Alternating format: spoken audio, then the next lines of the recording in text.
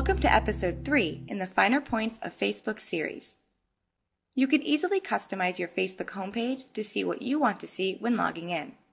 By default, you'll see your news feed, but you can simply drag and drop these tabs into a different order. So I can put photos first, then status updates, then links, and so on. Just click, drag, and drop.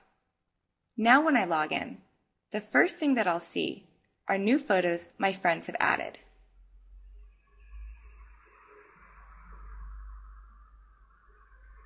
I've also added some applications to my Facebook profile. You can choose to add any of those as well. Just drag and drop them into place. If you don't want to see these applications, then just choose Hide. You can also create your own list of friends here. I'll call this Family. Hit Enter. Then start typing in the names of people you want added to this list, which are my family members.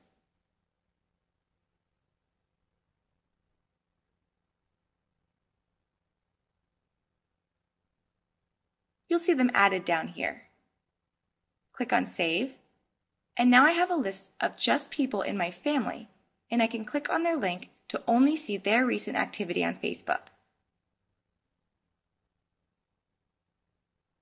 It's a great way to group together the people you really care about.